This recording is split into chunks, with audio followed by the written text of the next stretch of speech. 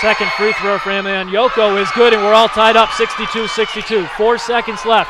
Piper's going to let him play. Inbound pass goes to Babe. She catches, gets across half court. Gives it to Ferguson. Three-pointer at the buzzer is good! It rattled in. Nicole Ferguson, a last-second substitution, knocks it down, and the Blue Devils are going to win it 65-62. Are they going to wave it off?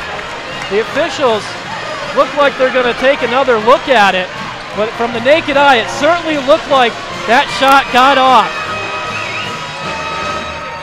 What a perfect play. The ruling on the floor is that it's a 2-point basket, but they are going to check. Well, the ruling on the floor is that it's actually going to be a 2-point basket, and now the officials are right to the right of us taking a look at the instant replay.